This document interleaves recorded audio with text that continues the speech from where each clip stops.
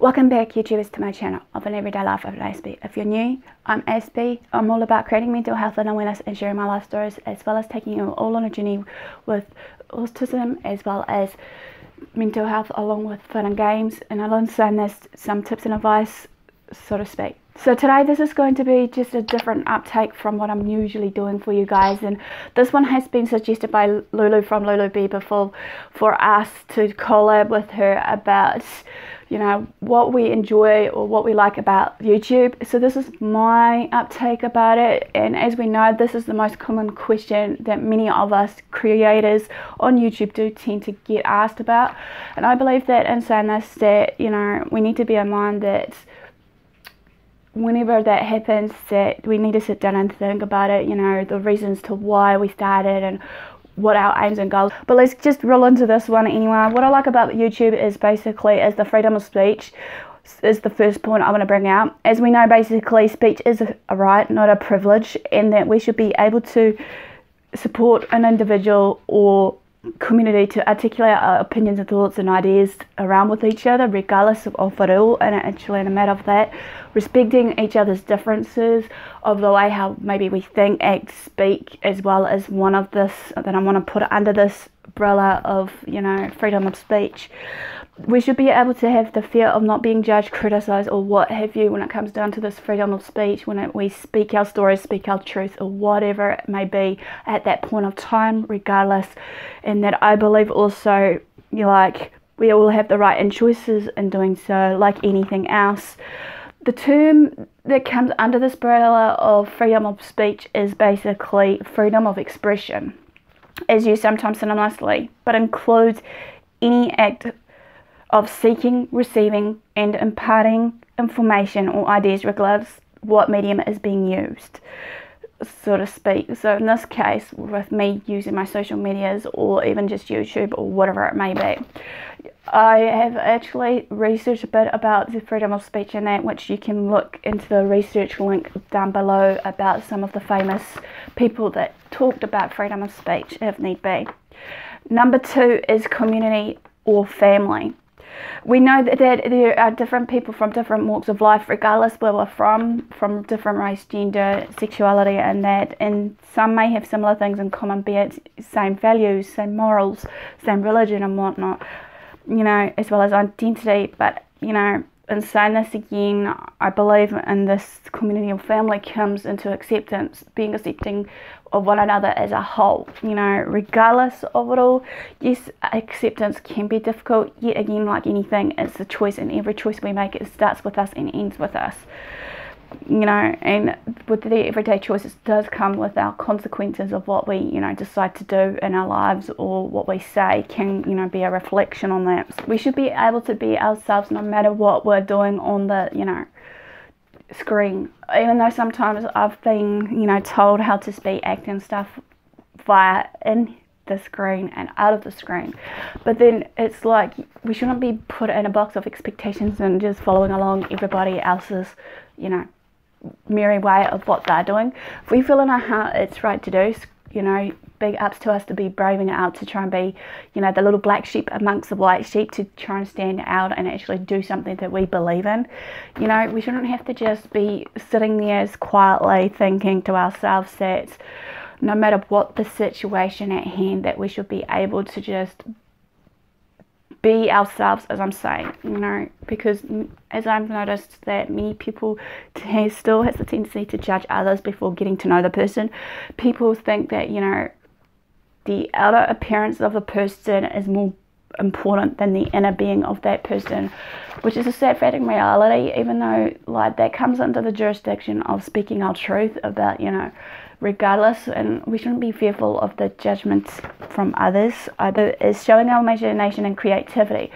Every one of us has like a creative side to us, or some form of imagination in us, you know, regardless what it may be. So we should be able to show that to the world if we take pride of it, you know. Yes, we may have some people that may not like it, but that's fine. You know, I've learned this in my YouTube journey, which I'll link in the card above me as well as in the description below. I believe also in saying this, that with this part also, this comes along with showing our creativity and and all that is based on if we want to share our memories to the world, but what we do, and maybe not just to the world, but maybe for our future generations, if we decide to have kids or grandkids or whatever, so they can remember us by something as leaving a legacy behind, I believe. You know, YouTube used to be a good entertainment thing, but I've noticed that there's some downfalls now that people treat it as a game or competition or what have you. Number 5, I think I'm up to, is collabing with others. You know, with this we can build our niches together if we've got the same niche when it comes to meeting and greeting, you know, through a form of communication, be it through Discord, be it through Facebook or wherever we've met these people. Literally say, hey, would you like to collab with us, you know, with me especially? This is an idea I want to pitch to you, and I thought it would be, you know, great that we'll pitch together, because it's all about, you know, if we are collabing with one another, it's all about supporting one another as well as supporting our goals and dreams and visions, because like I said in one of the videos, we need to know our whys and the reasons to why we started YouTube in the first place. And many people may have different reasons behind it, that's fine, you know, but we just need to hold that close to our hearts. In saying this, when it comes down to collabing with others, basically I find that, you know, along the way I have gained a bit of friendships from people, you know, not all, but some. And I'm actually fortunate that I'm in some of the servers on Discord right now that I can relate to, even if I just pop in now and again, as well as in some of these Facebook groups. You know, it's really hard at the moment because I'm stretching myself out so much at the moment through the servers and the groups I'm in, and I'm hoping that not many people will take it to offence that I'm not actually being active when I am actually being active, just reading through some of the notifications that keeps coming up, either through my Discord servers versus my Facebook groups I'm in. I am there. It's just, don't fret. I'm there to support you and guide you regardless. If you need someone as a listening soundboard or a form of advice, regardless, you know, I'm there. It's just a matter if you want to pop in and say, hey Aspie, you know, this is what's up. If you want to actually private message me through, you know, Facebook, either through Aspie Answers or even on my Discord, which I'll link in the description in this video, if you want to, you know, speak to me. Or shall we say, this community involvement is about involving the audience, obviously, or getting to know the audience of what they like and what they don't like. Obviously that comes into what I shared earlier about, you know, the hard thing about me as a creator, as an autistic and mental health advocate / creator, because obviously you never know what they want or, you know, how they would like to respond, and feedback to me is important. So therefore, if I've done something wrong in a way of jurisdiction of maybe what I said, or if I've done anything to offend people, let me know, because it's all about learning from one another and accepting each other's differences. Again, as I said, acceptance is key to not just on the autistic community that needs it, but every other person, be it on the mental health community, be it on the chronic illness community, whatever other communities we're in, because I believe strongly that we need to, you know, be able to build a stronger network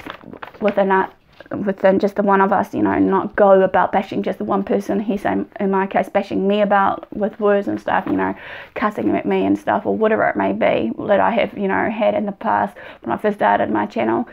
And I've started to learn now, you know, that as what I like being on YouTube, I'm learning to grow with myself and learning from myself apart my past mistakes and everything, and actually accepting what it is and what isn't, and just hopefully go with the flow as much as possible, regardless, even though I still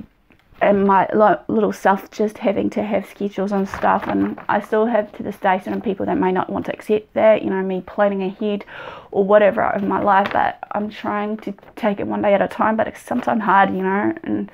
I'm just trying to live out my dream as much as possible. You know, reaching out to many of you as much as possible is a key ingredient here for me. And when I do hear back from you through the comments section of what I share, you know, either that you agree to disagree or disagree to agree or whatever it may be, I am just actually humbled to see some of the comments and feedback that I get from you, and I thank some of you from the bottom of my heart. And this, when it comes down to growing mentally and physically, I believe that, you know, everyone should be able to not be fearful of change, because that's just the last one.